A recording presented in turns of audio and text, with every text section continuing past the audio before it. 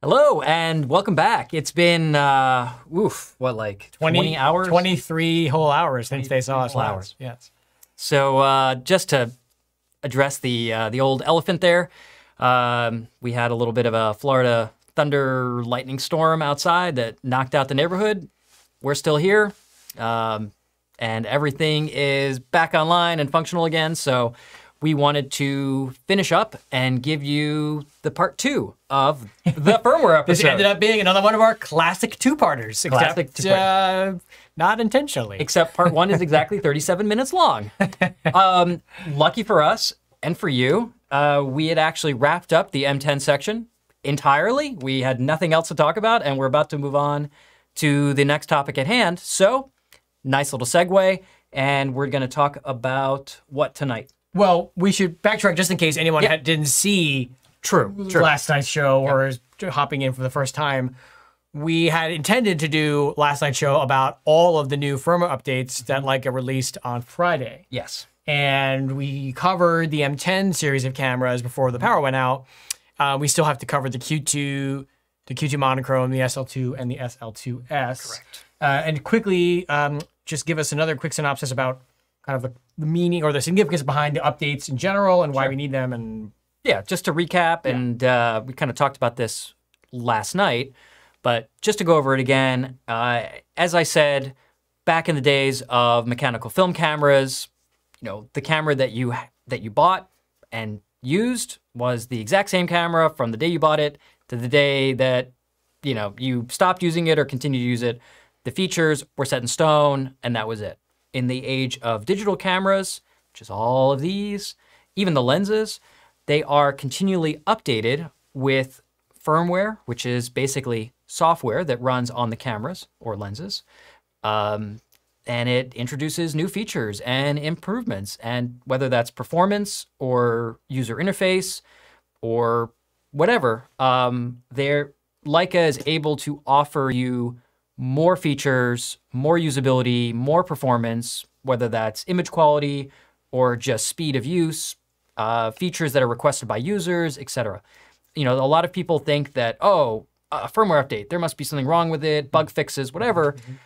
By and large, and yes, there are some of those, but by and large, these are feature improvements, enhancements, and additions. And I want to mention 3 sort of general notes off the top, just to address some of the questions I know we've got and will get. Number 1, yes, we are continuing the plaid shirts from last night to keep some continuity. We don't want to confuse anybody. Exactly. Number 2, Leica firmware updates are always cumulative. So they always include the previous updates in the current update. So if you're 3 versions out of date, you don't have to go 1, 2, 3. Yep. You just put on the latest one and you're good to go. Correct. And the last point was, I can't remember what it was. Well, we have to talk about Colorado. Oh, we actually forgot to talk about that last night. So we didn't forget to talk about it. We kind of got future. We're going to talk short. We got kind of shortchanged. So. And we should bring Jose on as well. Where's Jose? There's Jose. Hello, everybody. I think the third thing was future products. We don't. Oh, wait, no. Well, that was it was something else about firmware. No, we talked about future products. Right after the power went out. We showed the M12 monochrome, the CL3. It's a shame that the lights were out because it was really game changing. It was killer, and we were giving them away for free. Totally. It was bananas. Yeah. An email went out by the way, so hopefully everyone is now tuning in. Right. No, there was another thing about the firmware. Man, it's so weird doing this on a Sunday. Yeah, I have to say, like, you feel off your game a little bit? A little bit. Well, I want to thank everyone for joining us again, and also Jose for giving up his Sunday night with us. Happy Mother's Day, everybody! That's right. Happy Mother's Day! Yay! So, what was the other thing? It was about the cumulative part, something else. It doesn't matter. It'll come to me. So formatting the cards to every camera. Oh yeah, format. Yeah. Well, that you can. We're gonna go through all that again. Yeah. But so, Jose, why don't you come back on just briefly here? So, Josh, Jose, myself, and also Kirsten will all be in Colorado this coming week for the LHSA International Leica Society Spring Shoot, and we're going to be doing a live and in-person panel discussion, also known as Red Dot Forum Camera Talk Live, not recorded on the internet. It's not streamed, it's not recorded. Nope. If you want to experience it, you have to be there in person. Except the event is sold out. It is? Yes, it's sold out. Really? Yeah. So then you will have to call someone who's there and have them put us on speakerphone. Or maybe like have someone stream it on their Give phone. them any ideas. Something. This is it. This is it. We're putting a Faraday cage over the right. conference room. Nobody can stream. There'll be jammers, cell phone Exactly. jammers. Yeah. So yes, we look forward to seeing everyone who is going to be joining us in Colorado. Very exciting. I'll be there Friday all day. David, you're there Friday and Saturday, I believe, Correct. as well. Yep. And Jose as well. So you'll have the chance to ask us questions before the show that day after for David.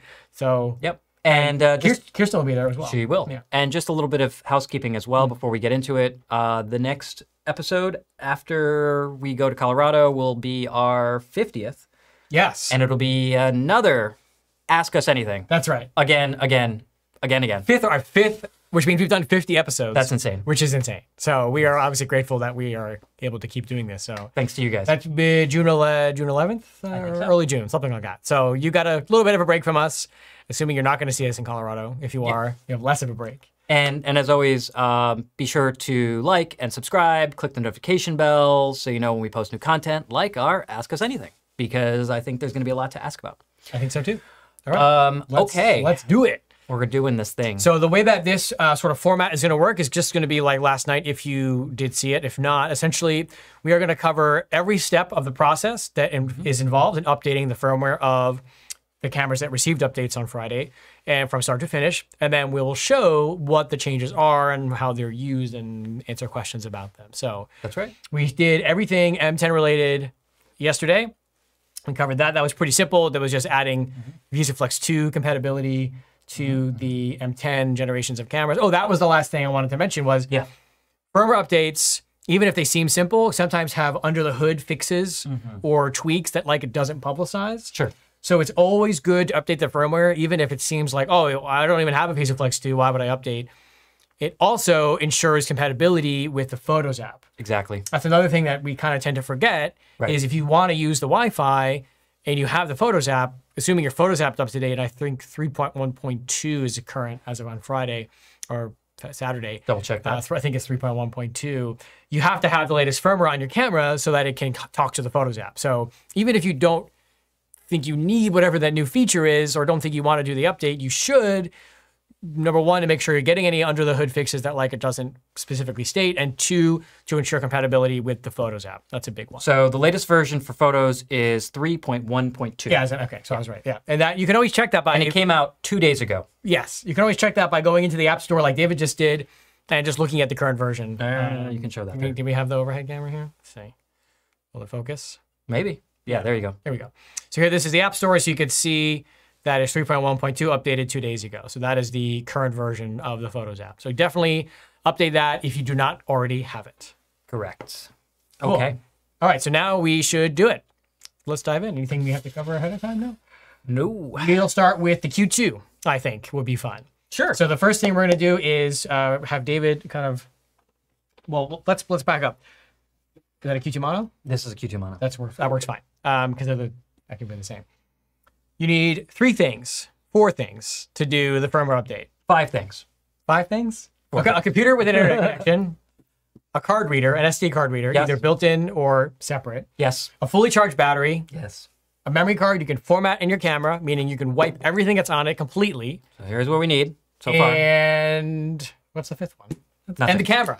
And the camera. The camera there it is. 5 things. Yeah, so camera, computer, Yes. with internet, card reader, Yes. formatable card, and a fully charged battery. That's important. You want to have a fully charged battery. Okay. So step 1, you want to go through that? Yeah, so the very, very first step in the process is I'm going to update right now the Q2 monochrome. Okay, and this process will be the same for the Q2 as well. First thing I'm going to do is insert a fully charged battery. Go. Then I'm going to insert my memory card. So I'm going to turn it on. I think I can just handhold it for I think so. a close-up camera. There we go. Move it that way. Right here. Sorry. Sure. It's like everything's backwards. Here we go. Let me get it here. It's like a lay flat though. And okay, Jose, can you switch to that one? Perfect. How's that look? Looks great. Good. All right, so I'm going to go to my menu. I'm going to hit menu once, menu twice, menu a third time to get to the main menu. I'm going to scroll down to format. Here we go, format card. Hold on, there we go. crooked. I'm going to say, yes, I want to format the card. And again, this is going to wipe everything that's on the memory card. And this is always the first step in the process of updating firmware. So before I put the firmware on the card, I always format it. And the key thing here is I'm formatting it in the camera that I'm going to update. So if you have an M10, an M10P, a Q2, and an SL2-S, you want to make sure you format the memory card in that specific camera first before you initiate the firmware update. So now I've got my camera, I've got fully charged battery, I just formatted my SD card. I'm going to take the card out, turn the camera off. I'm going to hand it to David, and David will take it from there. I will. Okay. Here it is. I'm going to put this in the computer, like so. Okay. Now, Jose, if you could pop over to the computer view. Okay, now, right here, I'm going to go on, so you can see I've got Red Dot Forum pulled up, and I'm going to find the Q2 firmware article. Now, if this isn't just, obviously this was just published, yesterday. So if you were looking for this somewhere in the future, or there was other news items, because we do update the site a lot, if you just type firmware right here in the search box, you can see it will organize all of the firmware updates. So I'm going to click on the firmware updates for Q2 and Q2 monochrome. And this is obviously the Q2 monochrome. So I'm going to click here to download. And I do want to show, because when we did this last night, I only showed you Google Chrome. I do know a lot of you guys use Safari as well. So I have both windows pulled up, and I'm going to just show downloading the same file, what the process looks like on each. So on the Q2 monochrome, I'm going to click the box to download. And if you're on Google Chrome, right here down in the bottom, you will see that it's continuing to download. It has, a few seconds left. It's done. I just click this arrow right next to it and say, show in Finder. And something I want to mention again tonight that I mentioned last night is you want to make sure the file is fully downloaded before you do anything else with it, before you go to the next step. Some of these files are getting over 100 megabytes now as there's all these new features. And if you don't let it finish and you try to copy it over, it may copy, but the update itself will not work. So just keep that in mind. Okay. Also, just to reiterate, something not to do is you could see here, well, there's the firmware file. Okay, let me double click on it. And you get that error message. There's no application set to open the document. That's the correct behavior. This is not to run on your computer. It is a firmware file that only your camera can read. Now, I am going to... I think you should emphasize that again, that Yep. just because this is one of the most common missteps that we see in the firmware updating process, which is the file you download is not a file that you open. There's no double click, there's no enter, there's no program that you open it in. This is simply to be downloaded and then you move on to the next step. Correct. Okay. Sorry, carry on. So I'm just going to quickly move this to the trash, just so I can show you in Safari. So here I have the same Q2 monochrome article in Safari, and I'm going to download Q2 monochrome here.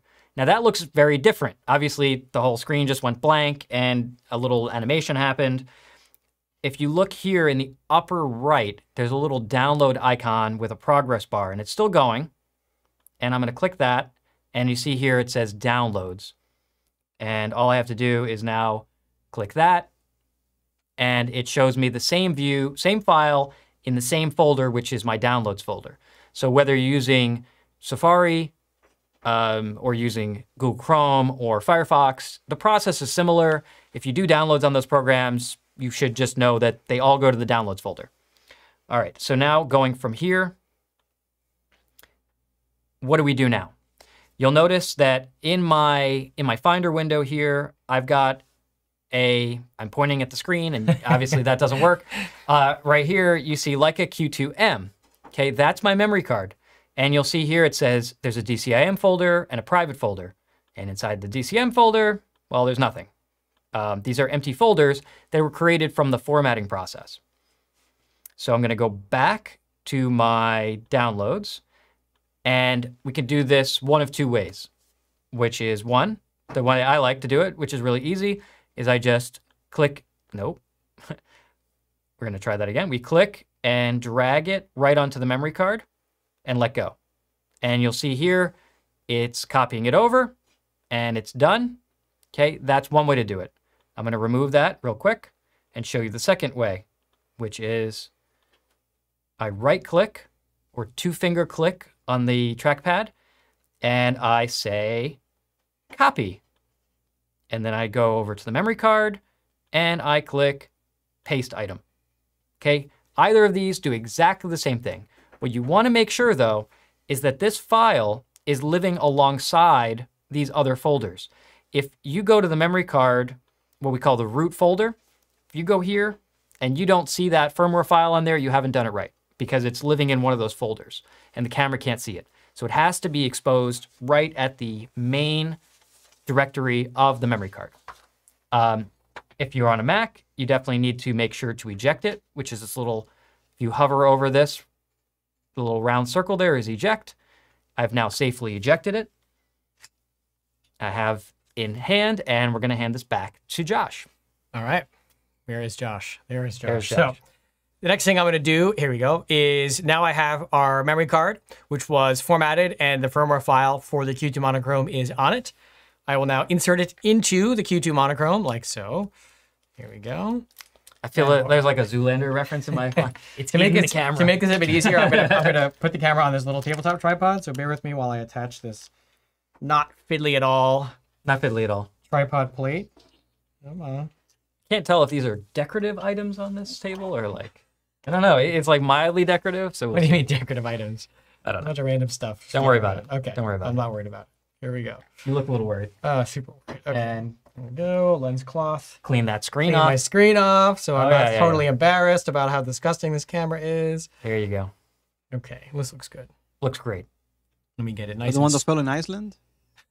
Say what I now? don't think so. I don't think so. The one that fell in Iceland. That is. That's mine. Is it? Isn't That's it? this one. Oh, yeah, The one yeah, with the giant right. scrape on the top. Yeah, guys, this one is mine. That one is nice and fresh.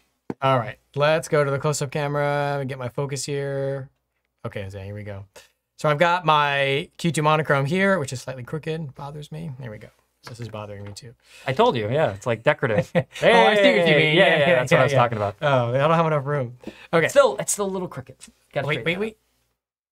There Yeah, we go. perfect. So Yeah. nice. Oh, wait, what's this? Okay. Perfect. I've got my Q2 monochrome here, and I'm going to go to menu. I'm going to hit menu again and menu a third time to get to the main menu. I'm going to hit the up arrow to get to the bottom of the menu, and I'm going to go up until I get to camera information. Oh, sorry, we lost our focus here. Come on. Come on. You can do it. Oh, no. It really, this is the new overhead camera, so bear with me here. Thank you. Just to show you one more time. I was in the main menu, and I hit up, and I went to, why does it keep doing that, David? I don't know. It doesn't like you. Doesn't like Every time you put your hand in there, it's like... Oh, I see what's happening. So I have to like sneak it in there. All right, we go to camera information, which is the third to last item on the second to last page. We go to the right, and we can see there's a line item here for firmware. This Q2 monochrome is currently on 1.1. I'm going to go over here. Again, I'm just using the right arrow, and we're losing our focus again. Just focus on me while it's pulsating. This reminds me of the early days with the close-up camera that was always just going in and out, just like this. Unfortunately, we don't have anyone. Why is it just like bouncing around? It's really having a hard time. I don't know. I guess it wouldn't be fun if it was easy. Okay, I'm gonna go to the right arrow here. Ooh, move the camera. What do you Just mean? move it to the side. No. What do you mean? Just move it around a little bit. You guys enjoying this? There you go. Okay. Start update. So I went down to start update. I'm going to hit the right arrow. And now it is doing the spinny do here. It says, do you want to upgrade to firmware version 2.0? I do. I'm going to say yes. This is the next thing you're going to see. Now, all Leica cameras, even the older ones, have what are called user profiles. User profiles are banks of settings that you can save. So basically a snapshot of the camera's current configuration that you can save. And depending on the camera, you'll have between 4 and 6 different user profiles. On most of the cameras, not the M10 generation cameras, but most of the current models, when you update the firmware, it actually resets the camera and wipes all the settings away back to factory defaults. Now, personally, I don't really mind that too much because it kind of gives me a chance to go through one more time, see the new settings, make sure I got everything dialed in the way I like it. I also update lots and lots of cameras, so maybe I'm just used to it. But if for your own cameras, if you don't want to have to go through all the settings and set up your camera again after the firmware update resets your camera, having user profiles and then backing them up is the way to ensure you can bring your configuration back. Now, this camera doesn't have any user profiles on it, so it's asking me if I want to save my profiles. In this case, that's moot because I don't have any profiles on the camera. So that's important to understand is if you don't have any saved configured user profiles, this setting, whether you say yes or no, it doesn't make a difference. You have to have user profiles saved in the camera, which you can then export to a memory card. It's like a little tiny text file. And then when you reset the camera from the firmware update, it will ask you if you want to bring those user profiles in. If you say yes, you bring them in, and then you can bring them up, activate them, and put the camera back to the settings you had before. So there's no other way to save a camera configuration unless you have user profiles saved in your camera, which you then export. And this is true with all the cameras. You can have, again, up to between 4 and 6 different user profiles. We probably should do a whole episode just on user profiles, but until then, sorry about this. So in this case, because this camera does not have any user profiles on it, I'm going to say no. And now we can see the firmware is updating. Woohoo. And you want to make sure you don't touch any buttons, take the battery out, take the card out, put it in the oven, none of those things. The oven? Yeah, don't do any of those things while this process is happening because you want to. Yeah, yes. Now, I remember, you can come back to us while that's going. I still remember my favorite was, do you remember the camera that said, updating firmware, do not vibrate it? Was that the M8? Maybe. Or was it the M9? Something. It wasn't. I think it was the M8. I don't know. The M8. I had updated an M8. But it was hilarious. It was like, it would have that message that says, updating firmware, do not vibrate it. And you're like, really? What happens if I like shake it? I'm just looking where the dog is. It was his birthday yesterday. Happy birthday, Enzo's Enzo. Enzo's birthday was yesterday. He turned 9 years old. We didn't even get to throw him a proper on-camera birthday party. Well, I think he thought it was a party when the lights went out. That's like, right. surprise! I don't know why. I agree with Tim, even though why can't we put the overhead camera in manual focus? Because the different cameras are in different places. I'll just move them. I can just be careful about it. Maybe. Well, if it becomes really, really bad, you get to see David stand on a chair and change the camera setting. So it's like way out of reach. Super, super, super fun. Super fun. So, Jose, come back to the old. Yeah, it finished. So we can see the update is now complete. It didn't take too long. The M10 is what takes a really long time. Now, you'll see it says, please restart the camera. I recall seeing some confusion over that terminology. That simply means turn it off and turn it back on again. There's no other complicated thing you have to do. So I'm going to turn it off. Turn it on. Turn it on. Before it loses focus. Yay! It's like a game. I think we have to do a shot every time. Oh my gosh. Every time we get the little dance. I know, but that's fancy. Ooh. I really love these. I'm mesmerized right They now. have really gone overboard with these. This is so excessive. And it says monochrome, I love which means that. somebody got paid to do to this. make that animation. So now we are at the same screen you would see if you were to reset the camera. So we'll go through, we'll do English.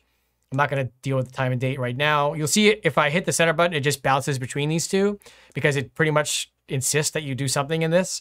I can just half press the shutter and just bounce right to the main sort of shooting mode. I think you should. But the reality is you actually do want to set the time and date. Yes, for sure. I just didn't want to fiddle with it right now. But yes, if you did what I just did without setting the time and date, don't freak out. You can go to the menu and we can go to date and time right here. So you can always set it later.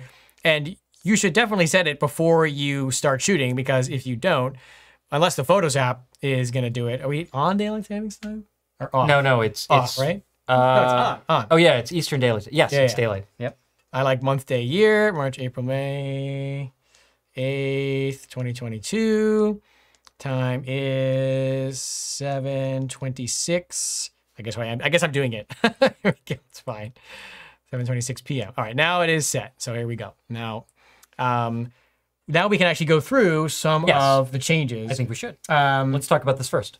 The first one is a change we saw. Where did we first see that? On the SL2? SL2? Yeah, which is a new metering mode. If we go to our exposure metering here. Now I'm in the favorites menu, but you could also get to it on the first page of the main menu right here. Or from the quick menu as well. Or from the quick menu. Show if I that just one, yep. Menu, we can go right, where's metering? Go On here, the lower left, bottom yeah. left, and we can get to it there.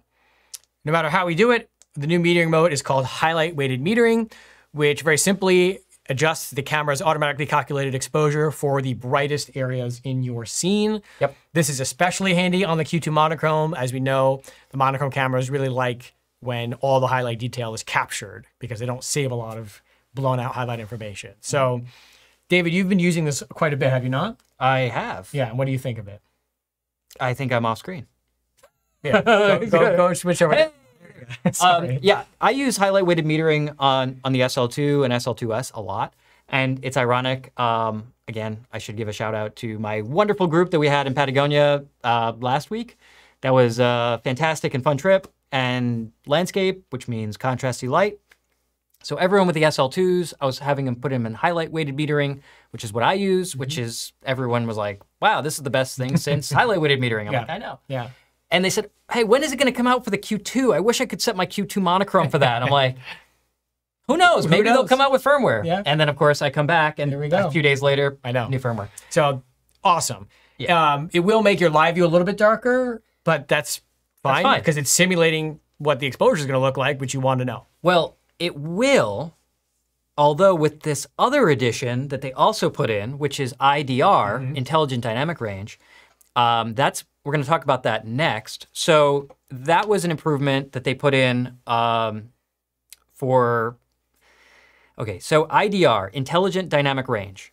What's a little confusing there is it doesn't magically make the camera have more dynamic range because that's based on the sensor and they can't do that.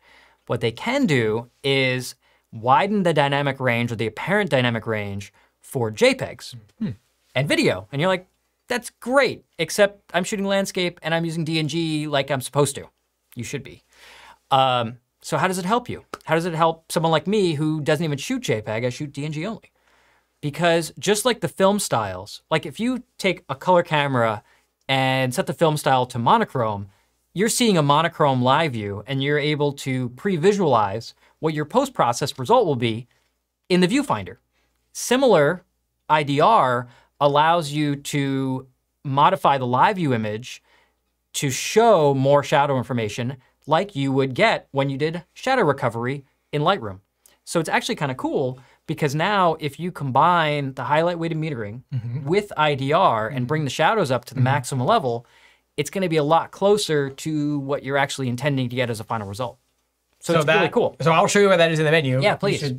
What does Julie want? Julie, why are you texting David? We're doing a thing. We're doing a thing right now. Okay, we're busy. Right, here we go. Jose, come over to this one. All right, so menu, and menu again. And I was already there, but it's on the second page. So just so you guys can see where it is. If we scroll down to the second page, we have IDR, which is currently on auto. I haven't played with this too much yet. David, can you tell us a little bit about the different settings we're seeing here? Yeah, so set it on high. Okay. Well, there's not much that I can show on the live view because it's just Is it? a picture of my hand. Yeah, I can go to macro mode. Why is everything in black and white? Oh, I think it's broken. Oh, no. There we go. It's fine. It's not going to work. So you can see my hand. Yeah, there's not enough to show. I don't have anything that's like got a lot of dynamic range on it. Turn this on. What are you doing? I don't know. Let's see what happens. There you go. That's perfect. Why is that perfect? Because it's like super, super bright image, right? You can see we prepared for this. We spent so much time. So there's, okay, there's a full image, right? Oh, I'm so illuminated now. I love it. But you'll notice that it's not blowing out the highlight, even though, wow, I told you, I am about to stand up on the chair. I'm agreeing with everyone in the comments saying put it on manual focus. Oh my gosh. Give it a break. This is a new addition to the studio for us. The problem is it's seeing this. We're still working out the bugs. Clearly. This is okay, we're wasting time. So anyway, the point is, we can go back to us, Jose. The IDR is designed to affect either in-camera JPEGs that you're shooting, also the live view, so you can simulate a little more of like an HDR type of image. Yes. I can't say that I use it that much personally. Well, we're gonna go into here. This is the other part. But okay, but because I'm not spending a lot of time looking at the back of my camera, but not notwithstanding. So let's get into this setting, which is the another thing they've added is extended image properties. Again, relating only to JPEGs and video, and live view preview, regardless if you're shooting DNG only or not. So let's get into that. And there, you can see here, I've just got some screenshots, but I'll have Josh actually do it in real life. Yeah, so if we go to, there we go, our menu, and we go to the main menu. And again, if you say, oh, I don't see it, it's because you're in the favorites menu, which David and I both usually just disable. Yeah. Anyway, hit menu again, and we go to our JPEG settings, which is the first line item on the second page. And we go to customize image properties. That is a long description. And here we can change our different parameters for, again, the live view and also the JPEGs if you were shooting DNG plus JPEG or JPEG only, which you shouldn't do. Unfortunately, you're not really going to be able to see any of the because it's just right. shooting on the table. But basically, this is, I don't know if that's going to make a difference. Let's see if I can, and what I'm doing is just using the arrow keys here to bounce between the various setting. Maybe contrast. Yeah. Now darker. Okay. So negative values. There you go. Now you can see that, right? Yeah. Negative values are always going to be darker, and positive values are always going to be lighter. So you can see that. Okay. Yeah. Okay. There we go. You got sort it. Of. Yeah. Yeah. They can sort of see what's going on here. Let's see. Sharpness. I don't think sharpness is going to be able to see it. No. Anyway, so effectively, you are using these settings to fine-tune the live view image as well as your out-of-camera JPEGs if you're shooting it. Correct. To sum up, I don't want to get too but bear in mind, yes, it's not impacting your raw files at all. Correct. That is important to mention. This has nothing to do with your raw files. This is, if you're shooting DNG only, this is simply an aid to allow you to more accurately, I don't even know how to describe it. Correct. See what you're trying to see later on. Okay, so let's see what else. I'm trying to go in order. Okay, so the next big one is going to be additional video formats. Okay. And I can show that here. So previously there was pretty limited in terms of what video you could capture. Now I have a handy dandy chart here. If you want to see every single, I'll zoom in a little bit so you can see. I'll try to zoom in a little bit. I won't zoom in. I will zoom in. There we go. So this shows in both, and now it gives you the choice of MOV or MP4. Before, you didn't have that choice. It was only MP4. So now you can shoot in very high quality, 400 megabits per second, all eye or intra-eye video, which is great, up to Cine 4K at 30 frames per second, or regular 4K up to 30 frames per second. And there's also, if you go into the MP4, there's even high speed all the way up to 180 frames per second in full HD. So that is very, very impressive that there is all these new video formats. And because they are such high quality, it's the same encoding that's in the SL2 and the SL2-S, except with the only difference being that the Q2 monochrome records in H.264 encoding, not H.265 encoding. But that's not really a quality thing. That's just a space efficiency thing. So H.265 is just higher compression than H.264. But in terms of actual image quality coming off the sensor, you're going to have the same data rate and image quality off the Q2 and Q2 monochrome as you would off an SL2, which is super impressive if you want to use this as a B camera or doing some kind of environmental video where you don't have audio, because there's no HDMI out and there's no audio input jack into the Q2 or Q2 monochrome. So really, you would need an external recorder and then use a scratch sync just based on the internal audio recording. Or if you're taking nature or travel type of video vlog stuff and you're going to overlay music anyway, it doesn't really matter.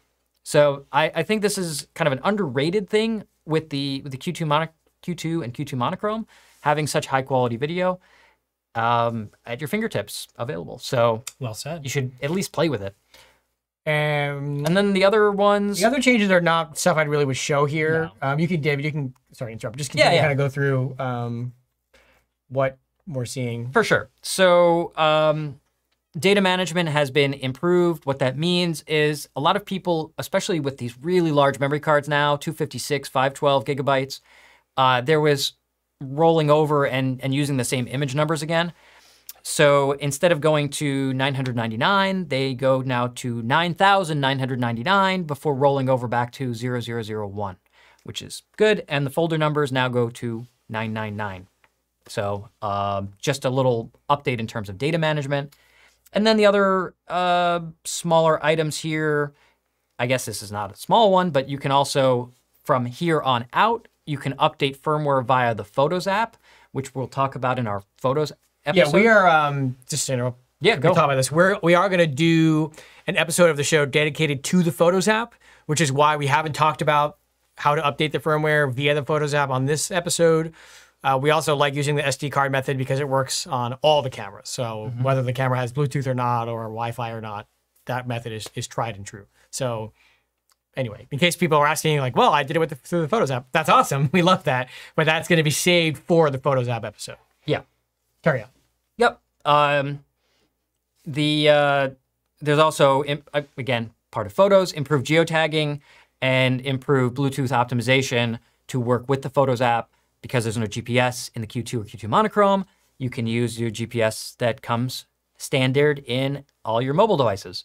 And using the Bluetooth low energy or LE connection, you can maintain a connection there, and it will geotag all your photos.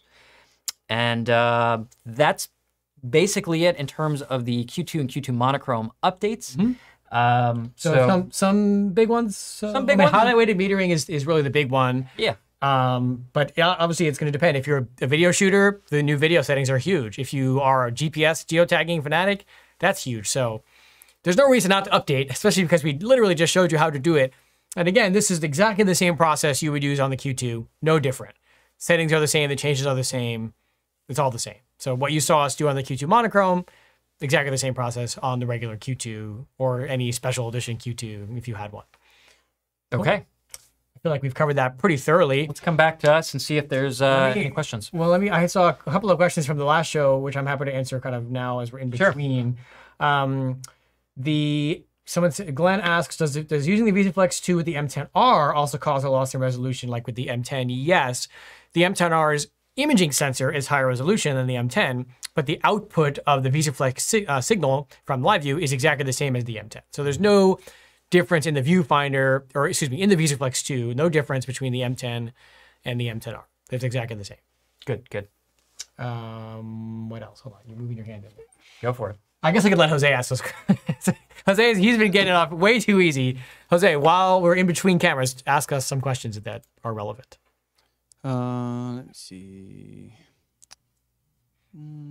Yeah, somebody also asked, is the VisiFlex support the only thing in the update for the M10 series? That we know of. Well, I'm assuming better compatibility with the newest version of the Photos app. I haven't tested that yet, but they haven't said if there's any other changes, but it doesn't mean there aren't. It just means they haven't said it. So again, like, always update. Always update. Just do it. Please. Yeah. Do it for Josh. Do it for Enzo. Do it for Enzo. He needs it. Enzo needs current firmware. Anything else, Jose?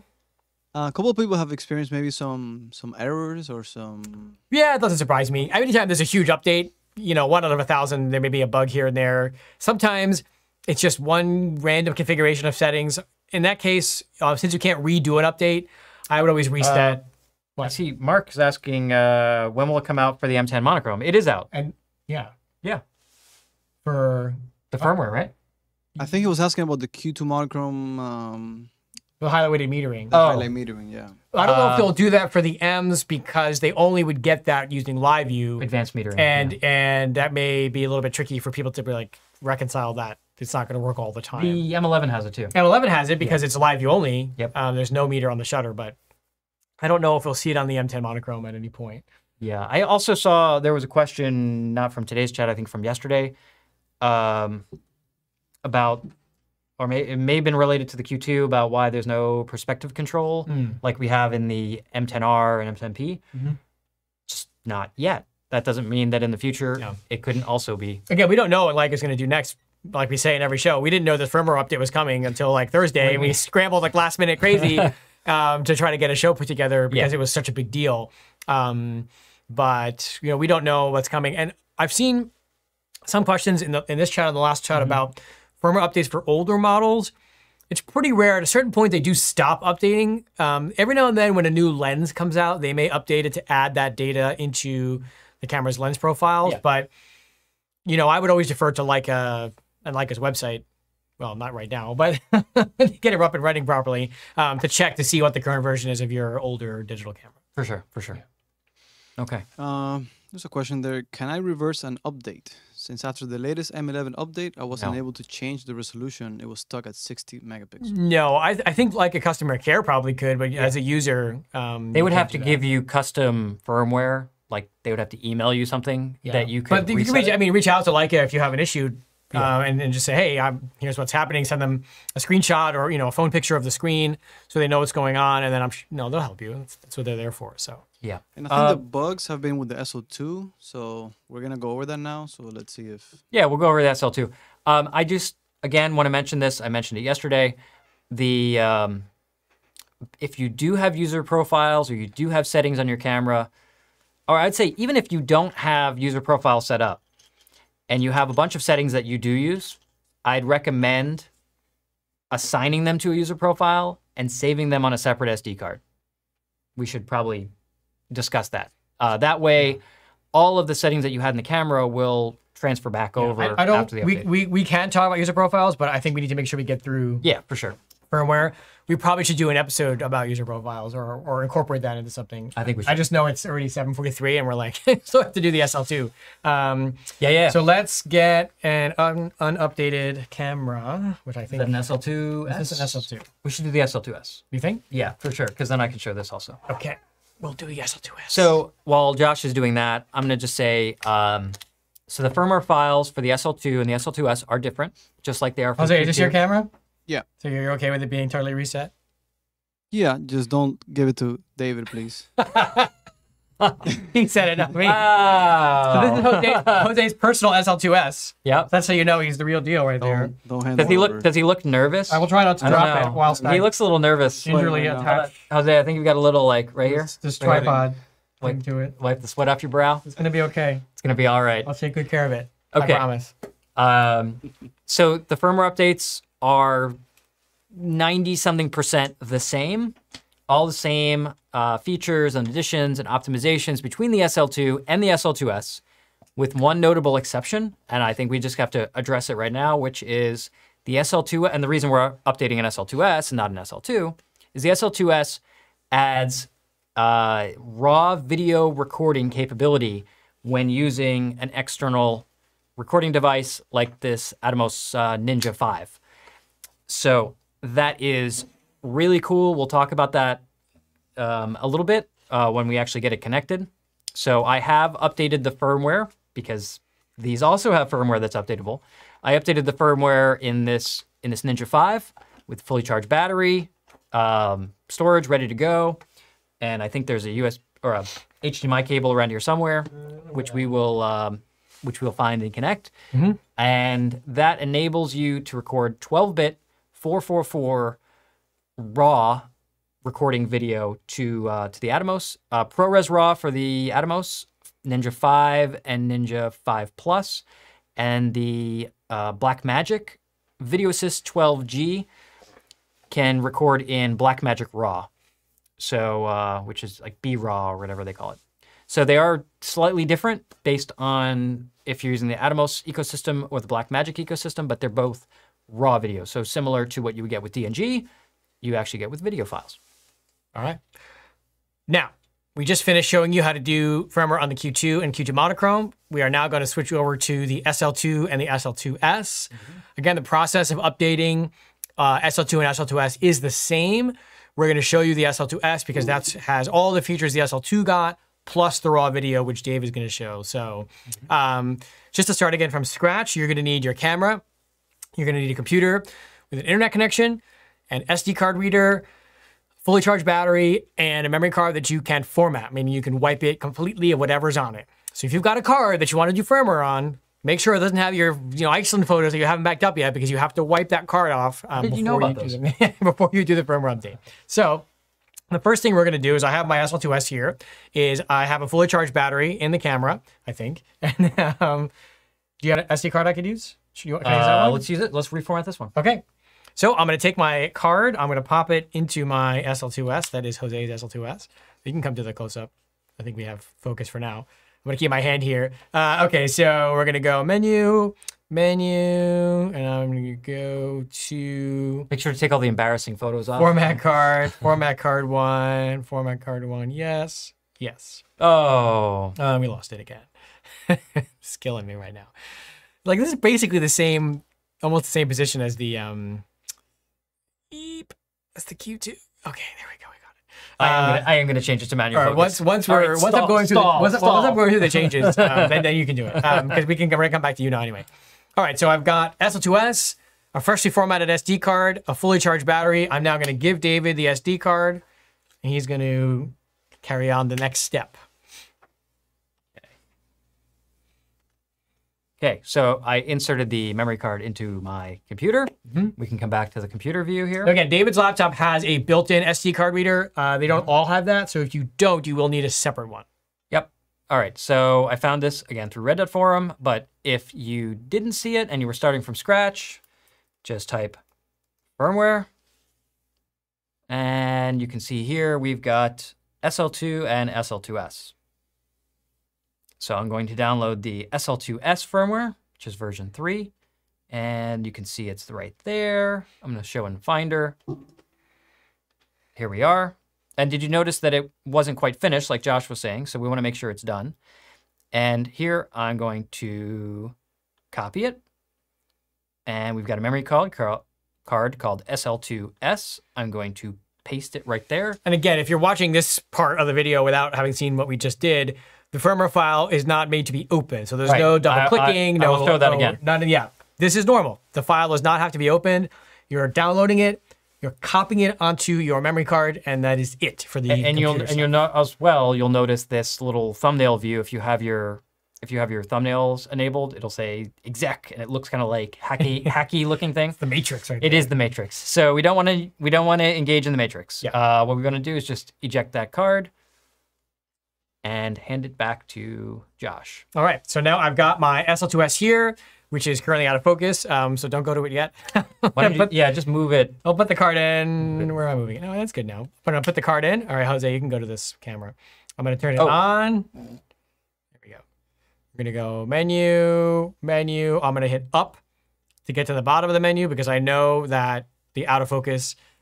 All right. I'm going to have David. I'm going to change it. David is going to get on his chair. Do not go to this is a very dangerous situation we have. So precarious. Right now. Can you even see the top of that thing? It's gonna fall on top of all the cameras. If the camera falls on my head, at least it's recorded, so I'll have a witness to the trauma that is. Well, actually, how about this? Why don't we switch to the computer view and you can talk about the. Well, I want to show them the updates. Oh, okay.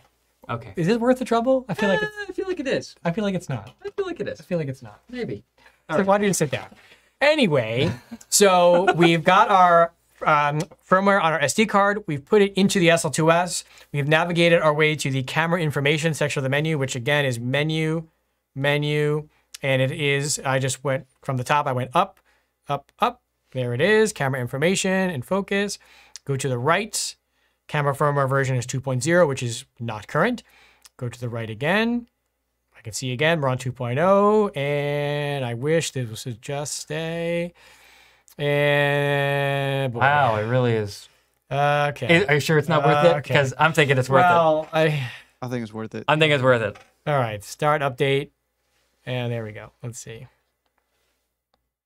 Update to firmware version 3.0. The answer is yes. Save profiles and SD card. I don't have any user profiles. Again, if you want to save your camera's current bank of settings, current configuration, you first need to make user profiles, save them in the camera, and then you can export them onto an SD card to later import when the update process is done. If you don't have user profiles and you update your firmware, even if you click yes on this setting, you're still going to have a camera that's reset to factory defaults because you didn't have any user profiles. So just be aware that updating the firmware is going to reset the camera. So I'm going to say no because I don't have any profiles on the camera anyway. Sorry, Jose. And now the update is starting, updating the firmware 3.0. Okay, now what? we go to this camera. If we go to the screen and I can fix that. Or if you would like to. Oh, that's. Would you like to discuss some of these? Well, I'd rather show it. Yeah, you can show it. I can ramble on. Let's see if there's anything that I can talk about before. Yeah, for sure. No, not really. No. This is a big update. I actually had to print out the thing. Remember to talk about everything. Look at this. Look how many things there are on here. There's a lot. I mean, this is really indicative of Leica's commitment to the product line in general, but really the SL system. You can go, David. It's fine. If you think about the SL Type 601, which came before the SL2, how many major features we got in firmware, the one I can think of that really is most significant is the addition of an electronic shutter, which was a game-changing update if you're looking for like silent shooting or super fast sync speeds. I wish you could see there's David literally just standing right next to me. My shot, okay. Great. This is great. Anyway, and the reason, I'm just filling a little bit of time here, so forgive the rambling, but the reason that this video, this episode was important to us is because I cannot tell you how many times I get cameras on trade-in, digital Leica cameras on trade-in that have old firmware, sometimes really old firmware. And when you don't update your firmware, especially when you go lengthy stretches without doing it, you're missing out on so many great features and you're missing out on little bug fixes and performance improvements that Leica is doing for free. So hopefully this episode, which will later, of course, live on the channel as a recorded video, can serve as a reference for anyone who has one of these cameras to help update your firmware. And obviously we'll have to do the other cameras at some point because we're just covering a few, but this is, you know, kind of the big ones. M11 is really the only one we're missing. That camera's brand new, so we'll have lots of big updates coming, I'm sure, that we can talk about. So I'm not too stressed out about that. We're good, by the way. Did you do it already? Yeah, I did it. Huzzah. Huzzah. Go back to the close-up. Let's see if it actually works. What if I go like this? Wow. Your hands are not in focus, but the camera is. So this is still going. So you can see this takes longer than the Q2 does. I would say the M10 takes the longest. The SL2, SL2-S takes a the really second long longest. time, yeah. And the Q2 is the fastest. And it makes sense when you think about how complicated the cameras are. I will say also, if you use a slow memory card, it also takes longer. So I always recommend, especially on the SL2 or the SL2S, a UHS-2 high-speed card for the update. I'm hoping that actually, like, if something bad happens, so we can troubleshoot it. I hope not. But we're gonna find out. All right. Well, let's go back so we can answer some questions while we're waiting, because it is still going to be a few minutes. Yeah, I'll let you know when it's done. Don't worry. Yeah. What do we got? While this is going, Jose, what kind of burning questions should we answer? Let me see.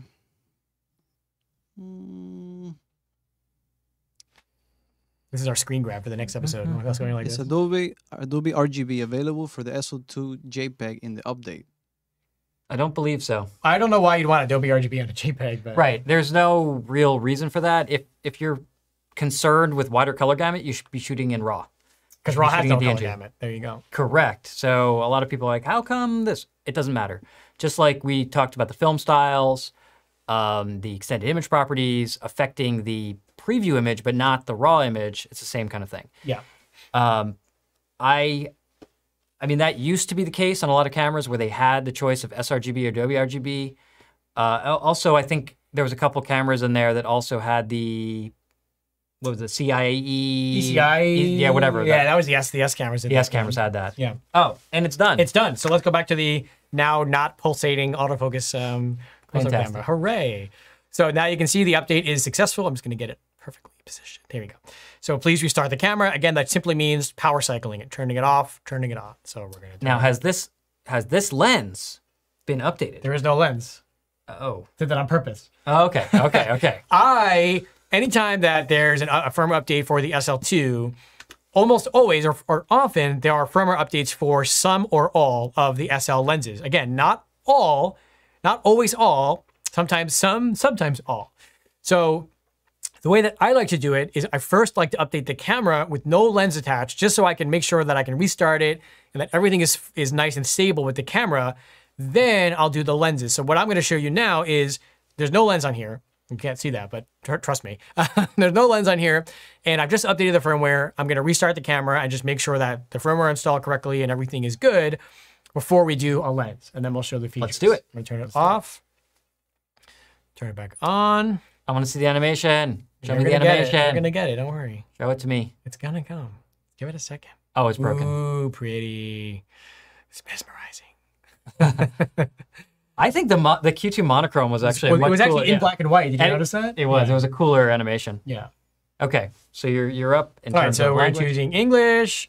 This is when you could pair the camera to the Photos app, and that will also set the time and date automatically. That's super cool. That'll be for the Photos app episode. I'm going to pretend that. It's also worth mentioning. Yes. Let's mention this. You really need to delete whatever cameras you have set up in the Photos app. You're hitting buttons over there, David. I did hit a button. I didn't mean to do that. I have to shut down the whole studio again. All right, anyway. Make sure if you have a camera that's paired with the Photos app, delete the camera from the Photos app and then reset it up after the update. That's very important. Otherwise, it doesn't work properly. Okay, so I have that in the instructions online, but you do want to make sure that, and that doesn't matter, oh, I updated the Photos app and I updated the camera and they were previously set up. It doesn't matter. Delete it, reload it. It doesn't take very long. Yeah. They've really optimized that connection process, but you want to do that fresh anytime you update the camera. And that plays true for the SL2 or the Q2 or the M10. Any Leica camera, you just need to reset them up when you update them. PSA is over. Let's get back to Here we go. close up. All right, so I'm going to hit skip. And this, so you can see it says via smartphone. This is so that if you connect to the Photos app, it will update or it will sync the time and date of the smartphone with the app. In this case, I'm going to turn it off and just manually do the time and date. -5, daylight savings time is on. The date is May 8th. The time is 7:58. Perfect. That is done. I'm going to half press my shutter. You can see it's black because I have no lens. Let's go and make sure the update was successful. 3.0. Look at that. So now what I'm going to do is turn the camera off and pop on a lens. If I can do it. Hopefully that small one. Backwards. Yes. I'm going to grab a 35 Apo SL and I'm going to have to move it. I don't want to drop it. There we go. Okay. So now I just popped on a 35 Apo SL. So let's see if it gets an update. And the camera was off when I put the lens on. That's important. Turn it on. Oh, look at that. There we go. So before anything happened, the camera scans the lens. It detects that the lens firmware is out of date because the lens firmware for the SL lenses is stored in the camera's firmware. There's not a separate firmware file for the SL lenses. So if the camera's firmware is as up to date as it can be, you attach a lens, it scans the lens, it says, that lens is out of date. It's going to automatically update it. Now, the reason this is really important is because if you do an update on your SL2 or your SL2-S, and you have 4 or 5, 6, even 2 or 3 SL lenses, even one, you want to make sure that you go one at a time and attach the lenses and let them update at home before you're out somewhere, as David and I have both done. You're at an amazing vista, you got to quickly swap on your other lens because the scene suits it. You go to take a picture and it says updating. And you're like, no, and then the bald eagle. We actually we covered that in our what not to do episode. Yes, we did. We Correct. did Yeah. because and what did we say? It was like Bigfoot and whatever and Elvis and stupid, yes. You're gonna miss whatever that great opportunity is while waiting because that happened pretty quickly as we're rambling on. But when you're waiting for the perfect photo and the light is fleeting, it's an eternity. Yeah. So and there is no way to cancel. Come back to the close-up or the overhead, please. So here we go. It's asking us one more time to restart the camera. Now, the firmware version tends to be different for each lens. There's going to be some similarities, but don't feel like if all your lenses aren't version whatever, the same, that something's wrong. Again, a lot of times the zooms will have unique versions. And again, not every lens has an update. Now, I don't know which ones do and which ones don't because I haven't sat down and attached them all yet. And Leica doesn't publish that because, they hate us. There's also some additional compatibility for L-mount Alliance lenses, which David and I have not explored yet because we don't have any of them, like the non-Leica L-mount lenses. So I would say if anyone out there is watching the show, has updated their SL2 or SL2-S and has either Sigma or Panasonic L-mount lenses, if there's been any changes to functionality, let us know in the chat because we would like to know that because we're just not sure. Okay.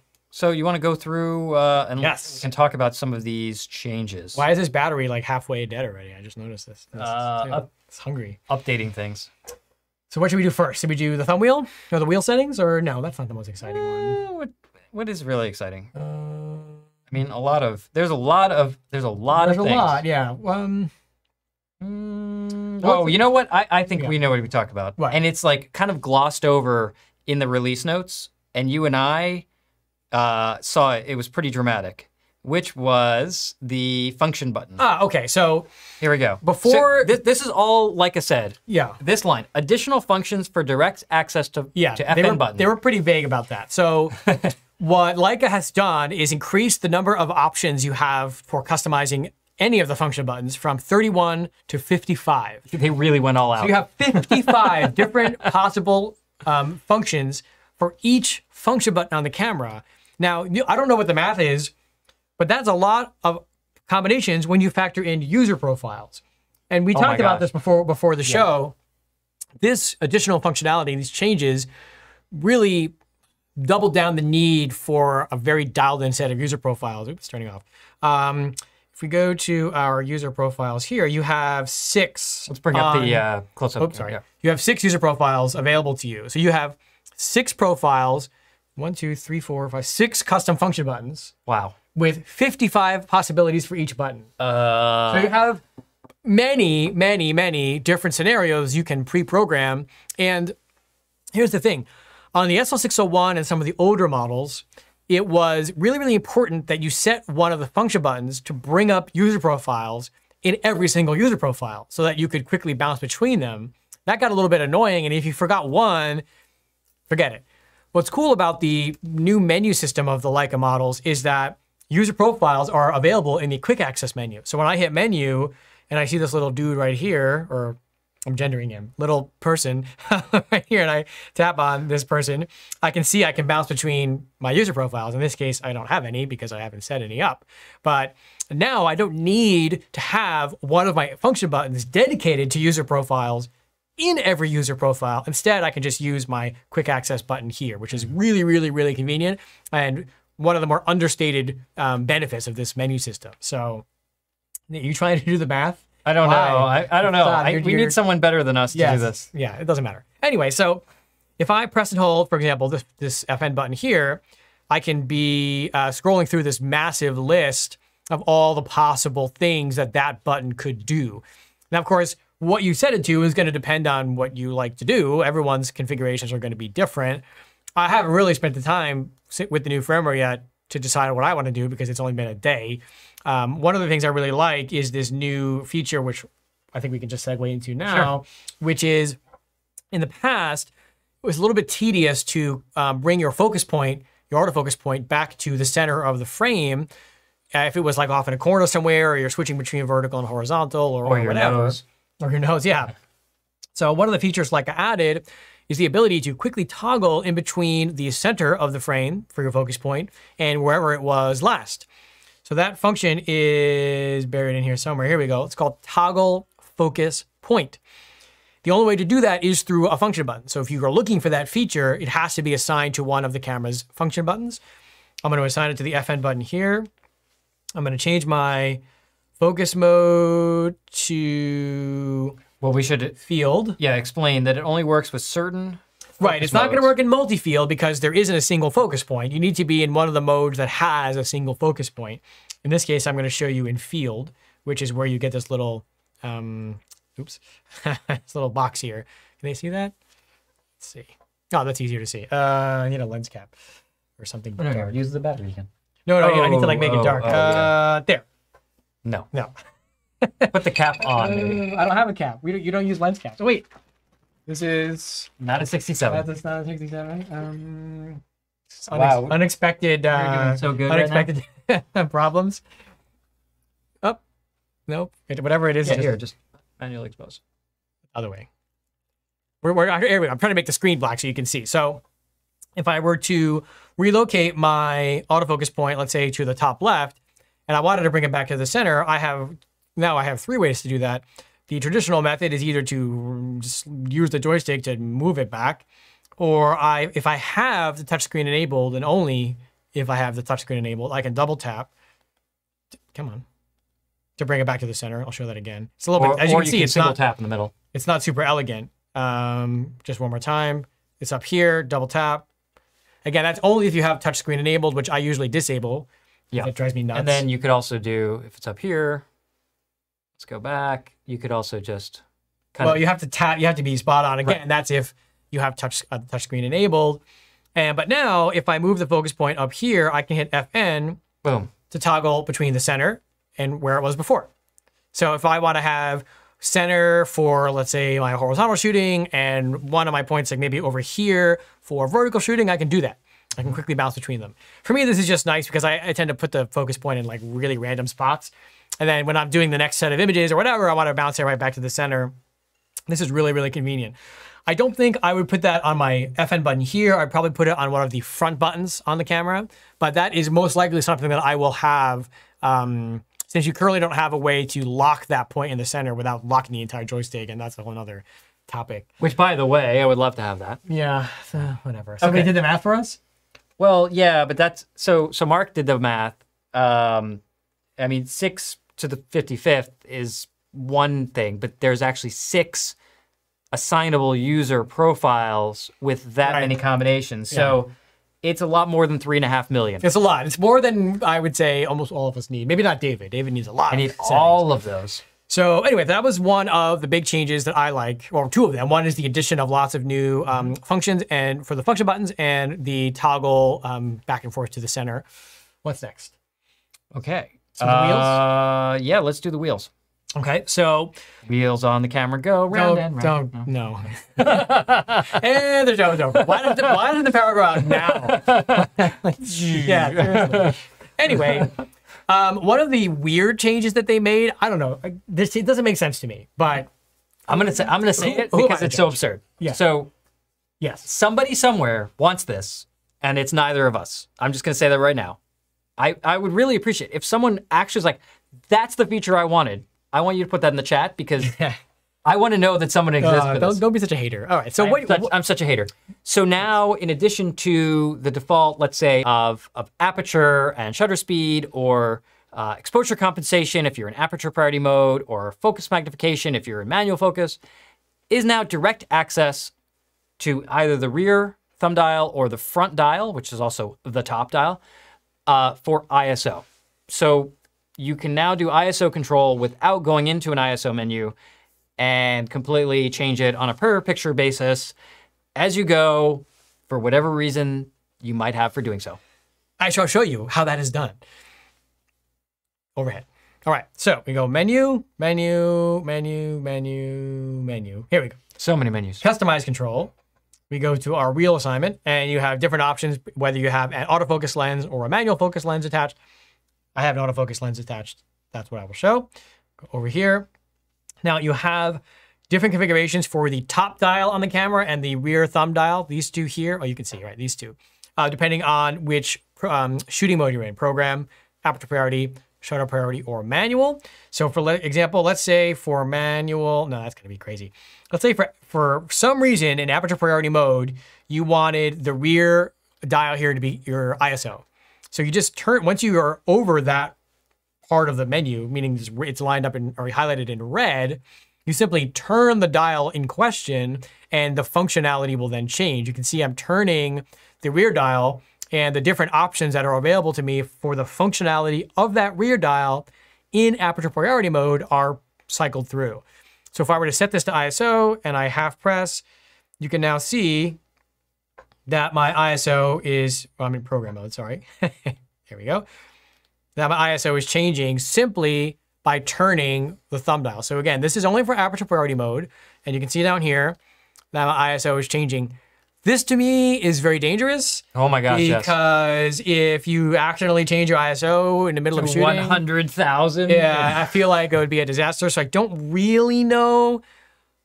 Honestly, the only use case that I could see is when I'm doing testing in the studio and I have to do ISO testing where I'm manually going through each ISO. I would use it for that. Sure. That would be super convenient. Okay, yeah. Other than that, I don't know, but you know, maybe somebody out there needs this feature. I don't know. Anybody in the chat have any insight? Actually, easy ISO control is really useful for roller derby. Okay.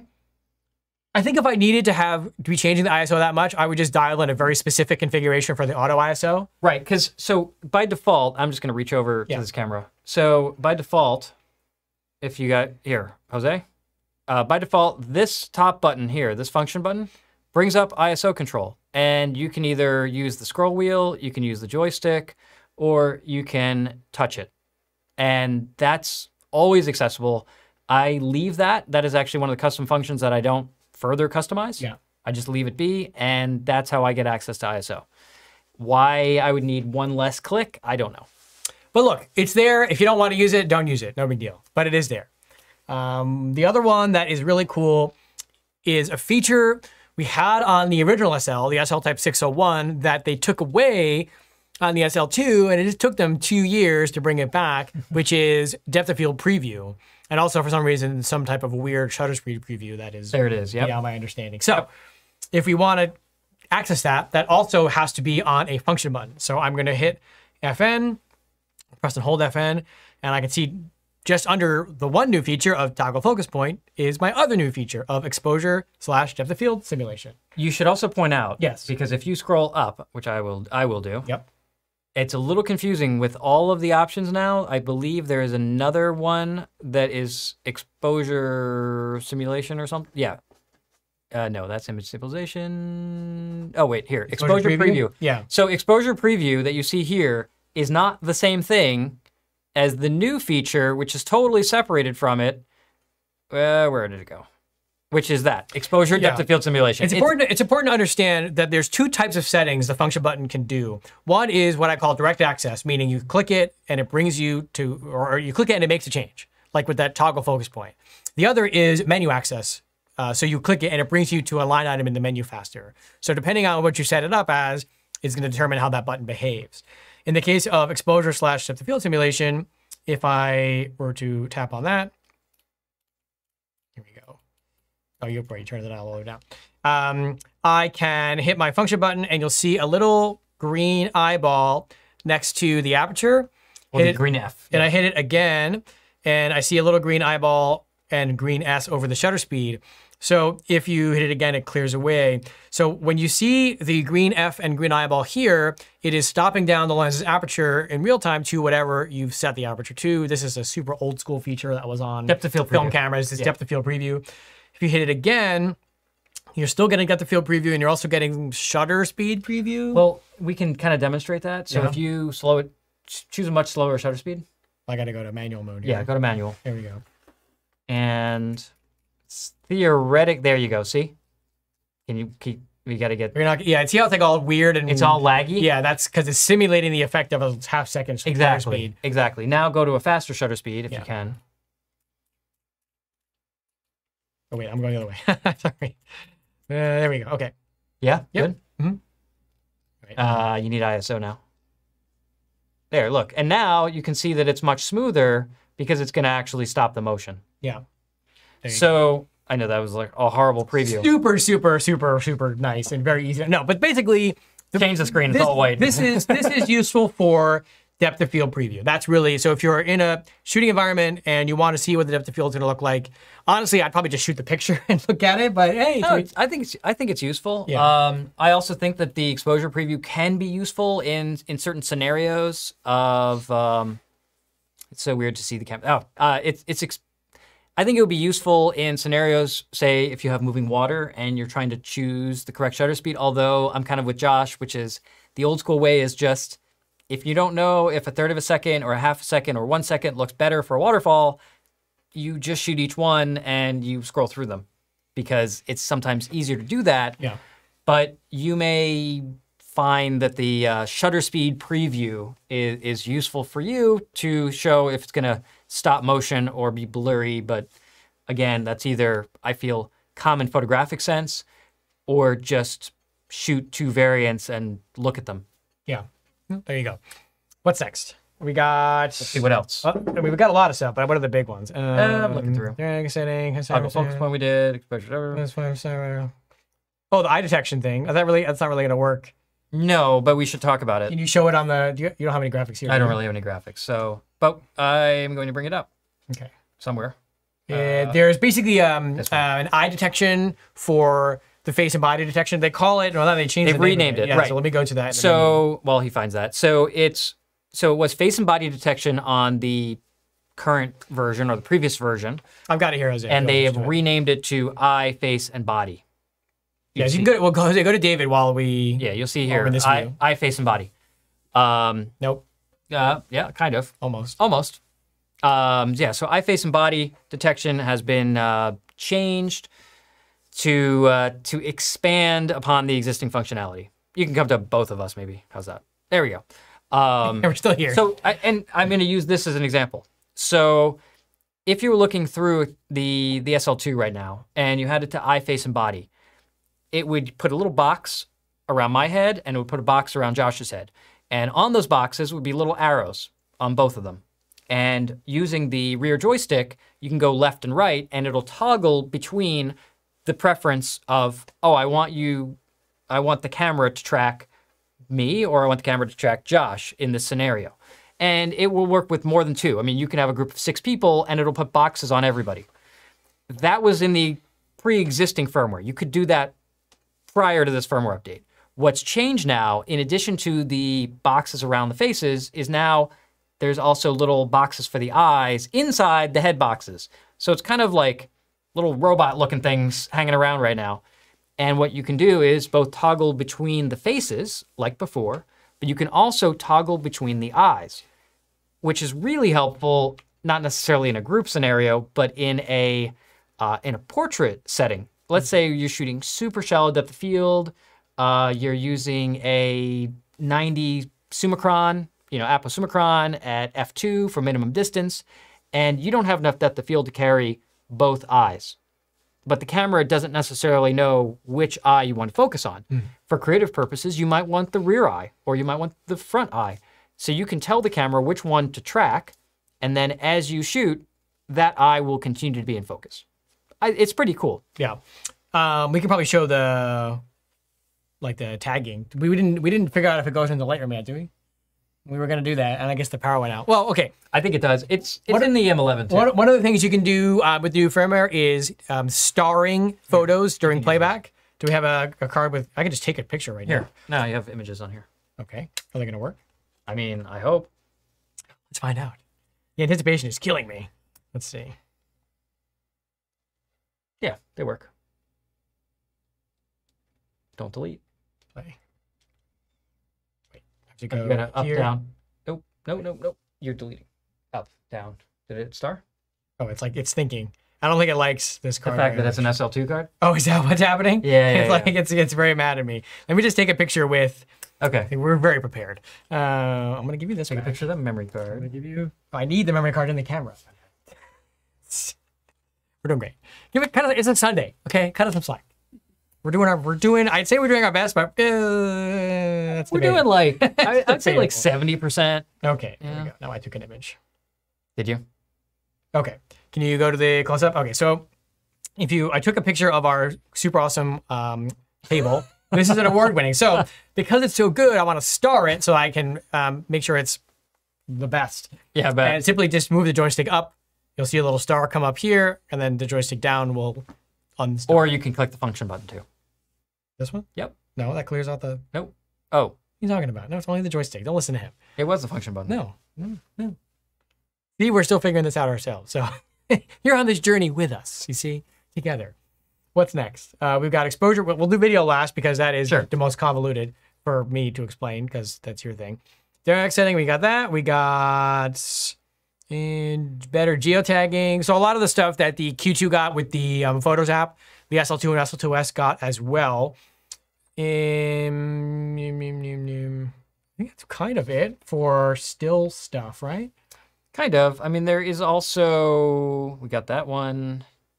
Power saving. Okay, so I can show that. Yep. So if we go to the menu here and we go to camera settings and we go to power saving, there is now an off setting for displays and autofocus auto off, meaning how long of period of inactivity with the camera sitting around but being on will it turn off the screens and deactivate the autofocus. So if you're doing, I don't know what scenario this would be. Video. For video. Like here where let's say you set up your camera for a zoom camera. Yeah. and it's like ours, hooked up HDMI to your computer, and you're on a Zoom call that's 3 hours long because, sorry, you are, and you get up during a break and you go get some coffee, you can come back and the camera won't focus on you because the autofocus went to sleep. So if you turn this off, once you sit back down, it'll focus on you again. Well, while I'm rambling on, import that card and see if it translates into Lightroom. I can't import it on this. What on the big one? Maybe. Just try it. Maybe. We're gonna find out. I want to know. And Luis just asked, and I think we should find out. Okay, so let me just make sure I'm not missing anything. We got ISO, which I don't understand. The joystick tagging, fine. The focus toggle, which is cool. Eye detection, which is cool. Improved geotagging. Again, this is talking about the Photos app. So make sure you've got 3.1.2 for the Photos app. They did, again, talk about additional support for the L-mount Alliance lenses. We just don't know what that is because we don't have any Sigma or Panasonic lenses. And the additional, now we have 55 different options for the function button, deactivating the power saving, bug fixes, the exposure preview, which is cool, or excuse me, depth of field preview. And I think that's pretty much all the still image changes, unless I missed anything. What do we see, David? I'm just importing it. So David's importing a photo that I starred in playback. It does come through Lightroom. It gives it 1 star. I'm pointing like you could see. So yes, when you star an image on playback in the SL2 or the SL2-S using the feature in this new firmware, 1 star. That star translates to a 1-star rating in Lightroom. So that actually could make your sorting and organizing quite a bit easier. That is super, super cool. I'm glad we confirmed that. Before we dive into the video functionality, Jose, any questions that we need to answer that are burning and relevant?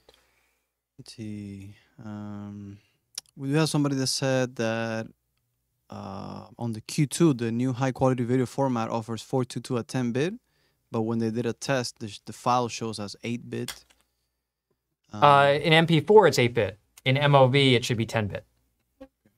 But again, it's pretty new. We haven't tested all that. Yeah, we obviously, this program came out Friday. Well, we still have a lot to kind of experiment with.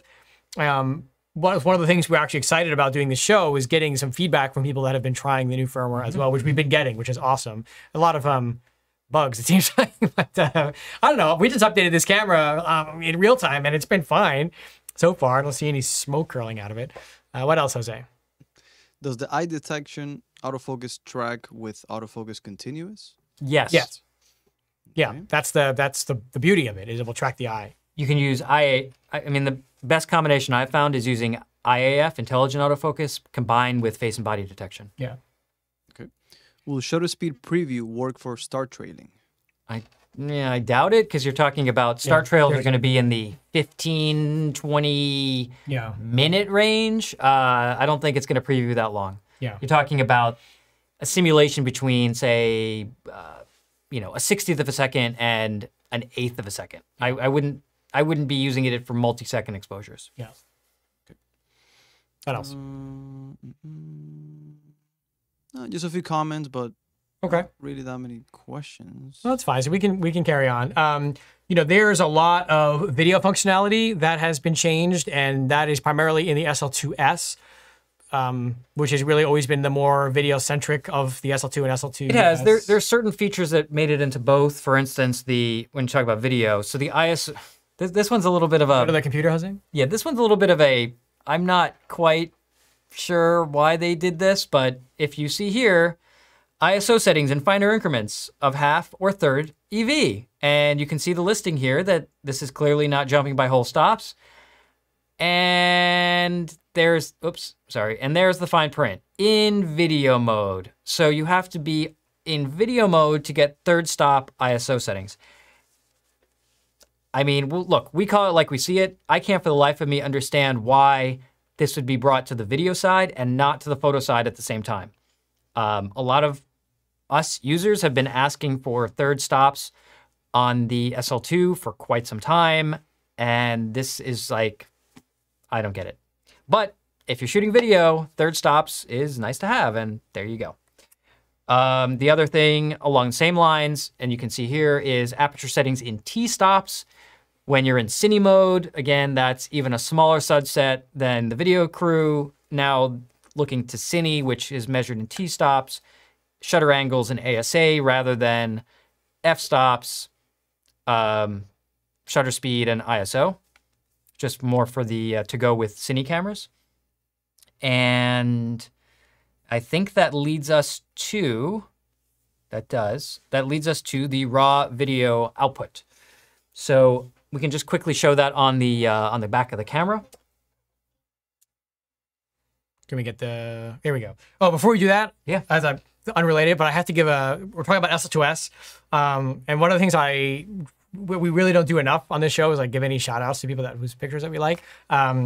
So super quickly, I have to give a shout out to my little friend, Eli, who has been borrowing, AKA swiping his dad's SL2-S and doing awesome automotive photography with it. And I've been trying to help him out, and he's been doing great work. So if you are on Instagram, you should follow him.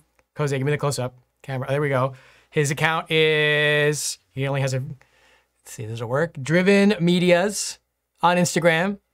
He's 15 years old. He's killing it right now. So I got to give him a shout out for doing good work. So Driven Medias on Instagram, SL2-S. We should like a Kickstarter for him to get some lenses because I don't know what he's got right now. So anyway, good job, Eli. Keep up the good work. Now back to the topic at hand, which is raw video. So we go menu. You can also go back just to show the other things. Yes. So to get into video mode, you can either push the... Oh, I see. You went right. Yeah, you can either, at the top of that screen, you can either go to video. Boop. That's one way to do it. Or you can go back to photo, and you can swipe left and right on the screen. Yeah, look at that. And you can also configure the top button here to switch between photo and video. That's one of the holdovers from the SL601 that screwed everybody up because if you weren't paying attention, you would go back and forth between it too much. But you can also swipe. Yeah, we did that. You can do it not even in the... Exactly, you can do it right here. You don't have to be in the quick menu. You can do it... Yes, unfortunately so. Because a lot of people... I'm literally just swiping from the side. I feel like this actually catches up a lot of people. Yeah. So it would be nice to disable video completely, but maybe a future firmware update. Yeah, maybe. So let's go to video mode. Yep. And since David is a video expert, I will have him direct me as to what he would like me to do. So, well, first, you can show the ISO just by tapping on ISO here. Okay. And you can see that this is now indeed in third stops. Ooh, fancy. Yeah, I know. And I mean, you can just pretend. It's like forbidden fruit that we don't have. Pretend it's photo mode and just like relish this, but unfortunately, it's not for us. Yeah. Okay. Maybe for now. I mean, look how far we've come. For sure. So maybe if we yell at Leica enough, they'll do it. All right, what's next? Leica. What else should I show? Okay, now go into the menu. Okay. And go to video settings. Here we go. Or actually video format, sorry. Video format. And you'll see here, we've got a new option, MOV, MP4, and now we've got RAW. A little dirty. Yep, via HDMI, which is very cool. And if you select that, it's gonna yell at you. That's right, where's our cable? That's a great question. We had an HDMI cable. We did. I think you threw it at me. I probably threw it at you in a fit of rage when the power went out. That looks like an HDMI cable. It looks like an HDMI cable, so there you go. So do a little bit of, is that out? Ah, there we go. Now I'm also realizing that this may or may not work. Okay. Hey, look at that. Hey, you can cut to the big shot. Well, we can close up, right? No, just the... Okay. So that is... Ooh, that's a live view. Hey, look at that. Hey, don't show them that. Okay. It's like the Wizard of Oz. No. Okay, so... Clearly, it's communicating here. And let's see if we can set that to the raw recording now. Which one would you go like? Back. You get your head out of the shot. There you go. Sorry, I'm trying to see the settings at the same time. All right, go there. Hold on. Let me get the camera straight. There we go. So let's do, yeah, sure. Okay. And, okay, so here, just show them this now. Move the camera. It's not going to be. Yeah, it won't be in focus. I got it. Yeah, look at operation here. Okay, so this is the first time we're seeing this, and you can see that it says something ProRes RAW, something else. You know, be aware, and let's say okay. Got it. Oh, dude. Hey, look at that. Oh, what is that? There's a QR code.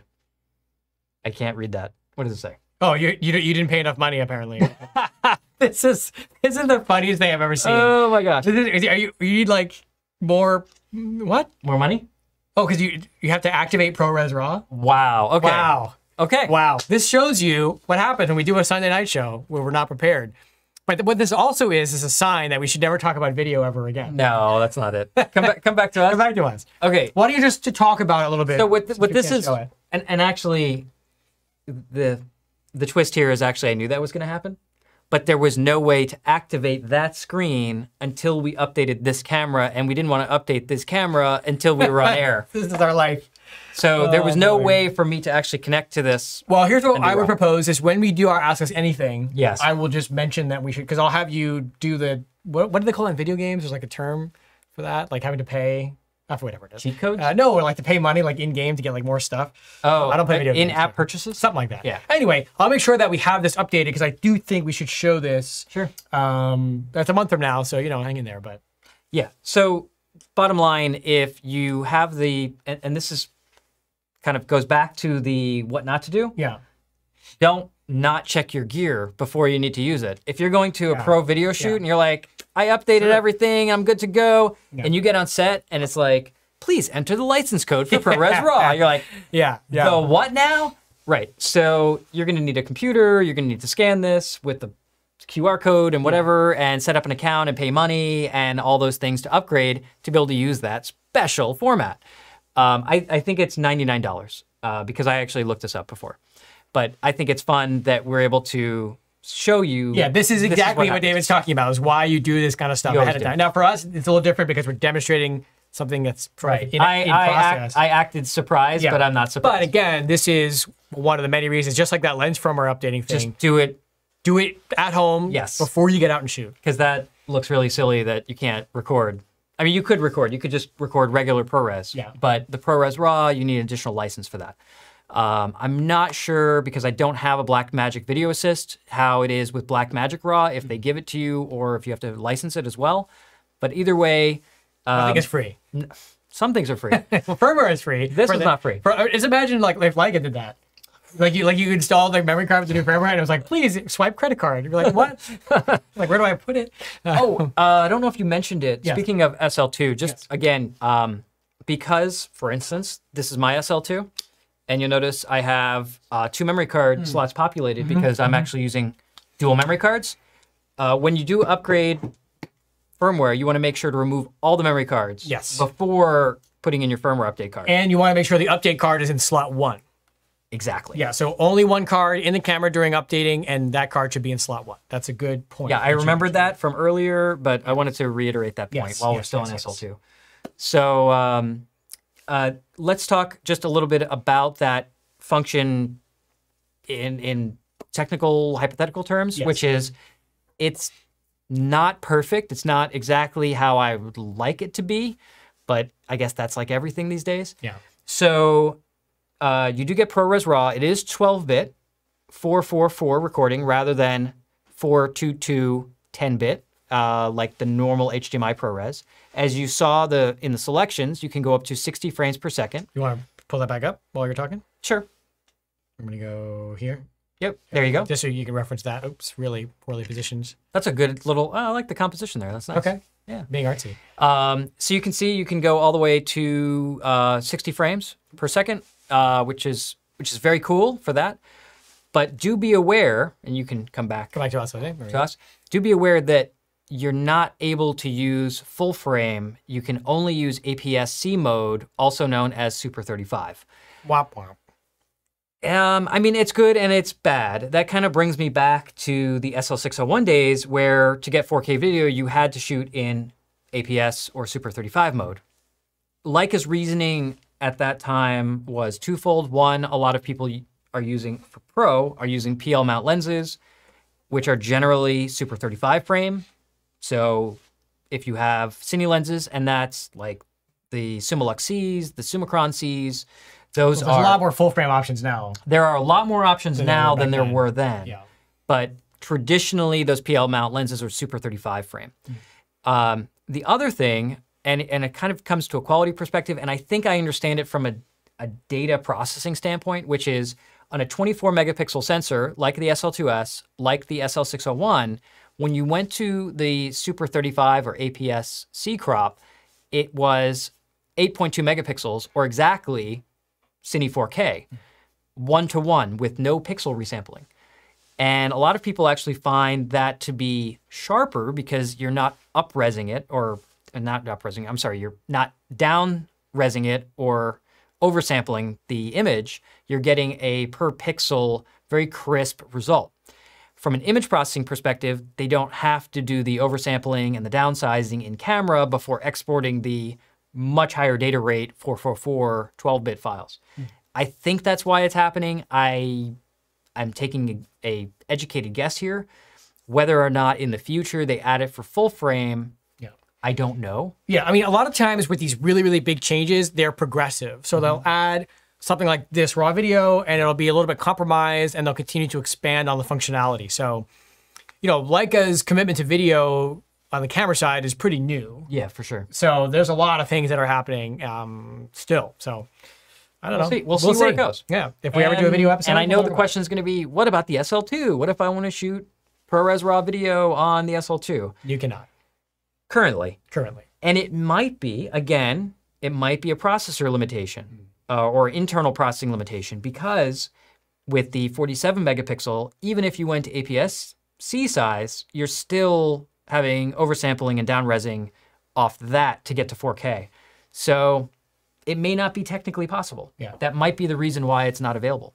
And we'll see. You know, we've got, again, the firmware came out on a Friday, and we just had the chance to play with it. And we haven't really been able to engage the folks at Leica in any meaningful way about the changes either. So more to come, I think, for sure, in terms of what we're going to see. More to come.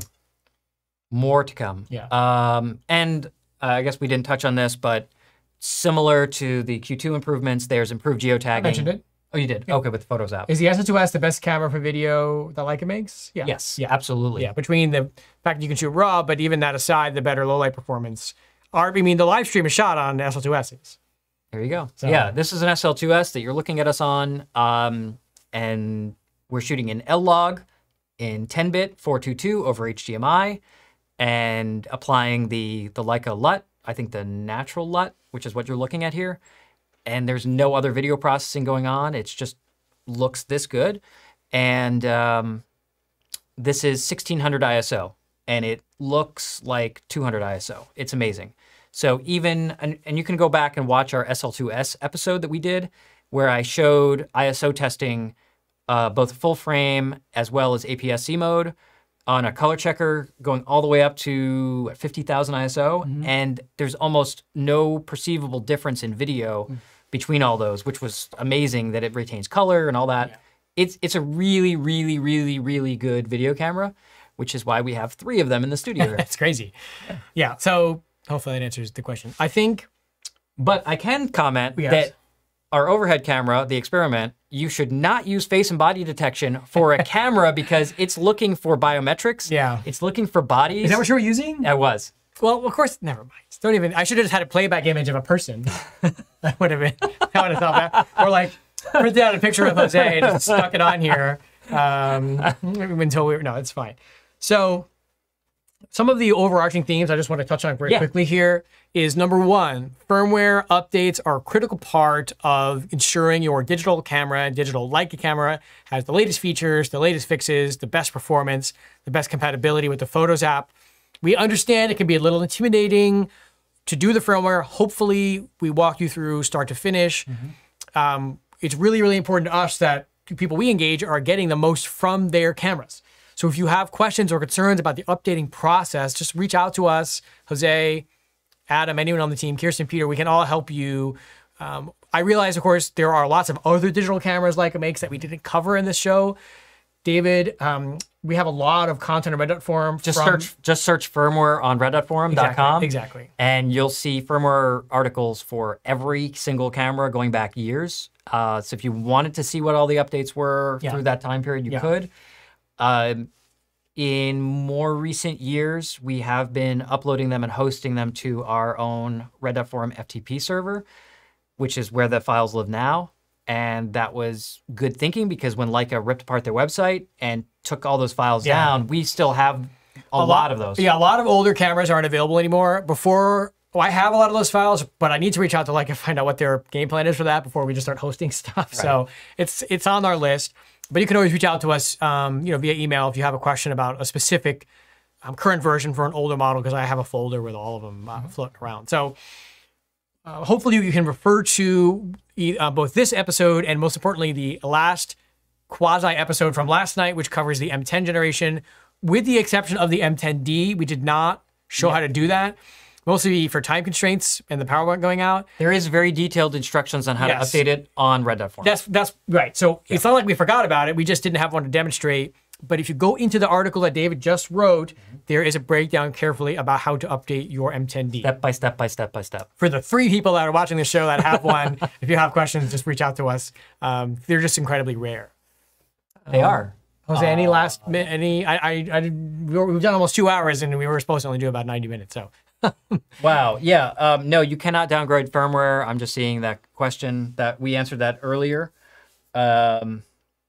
Yeah, Will, you came a bit late, but we're going to talk about the Photos app stuff in a separate show. We just like doing the SD card method because it works on all the cameras very reliably.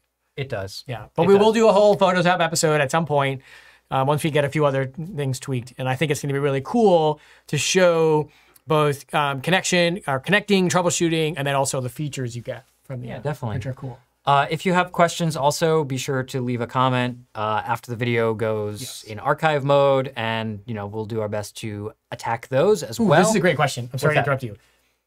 Does a new SL2-S come with the new firmware? No.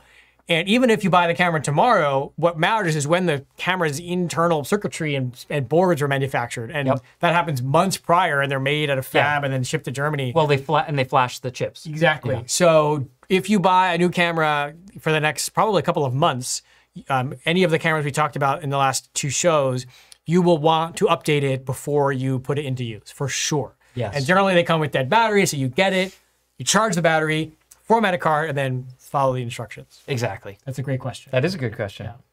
Yeah. Perfect. Jose, did we miss anything?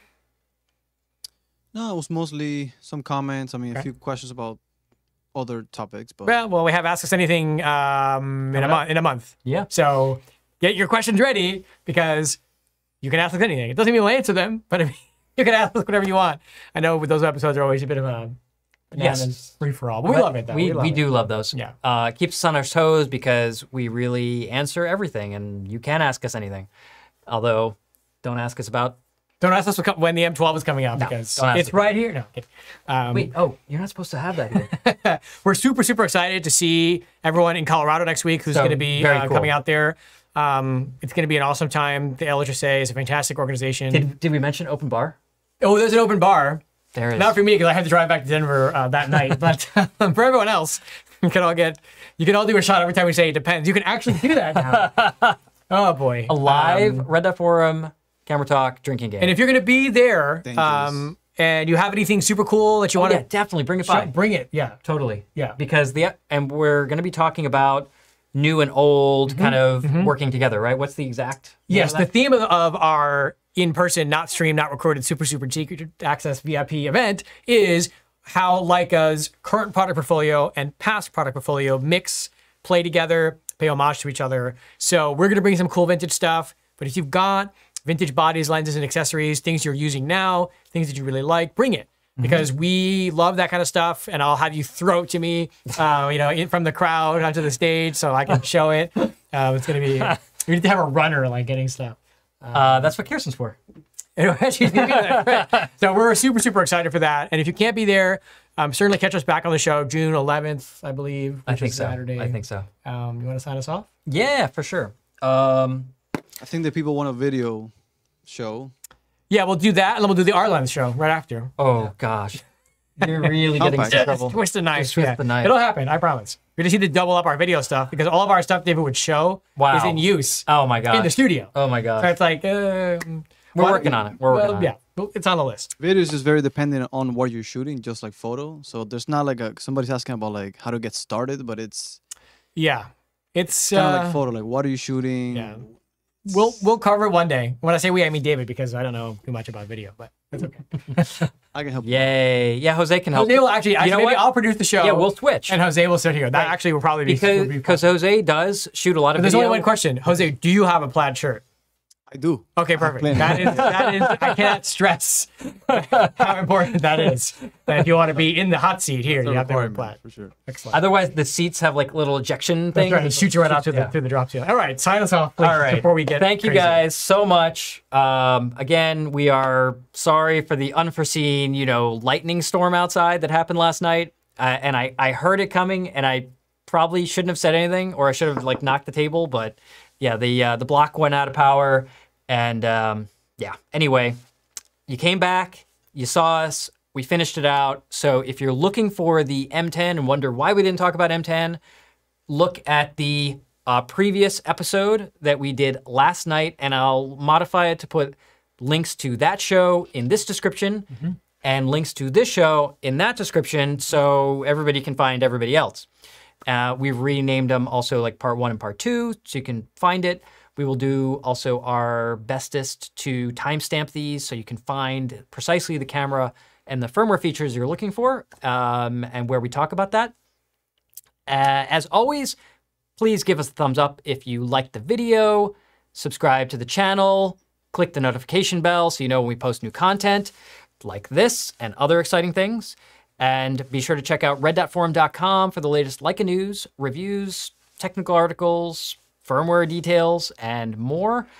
And big thanks to Josh. Thanks to Jose, especially for coming in on a Sunday again to do this. Yes, our Saturday night and Sunday night in the studio. Yes. All right. Full weekend. Super fun. Happy Mother's Day to those who celebrate it and have moms. We all have moms, right? In some fashion or another, right? Unless you're a robot. Unless there's a okay, fine. So, you got me. Happy Mother's Day to all the mothers out there. And apologies to them for watching us and not paying attention to them, unless you're a mom and watching us. And great, good for you. Sweet. All right. Anyway, thanks a lot. Enjoy whatever is left of your weekend, and we will see you, some of you in Colorado and others, back here in June. Thanks a lot, and have a good night. Good night, everybody. Good night, guys.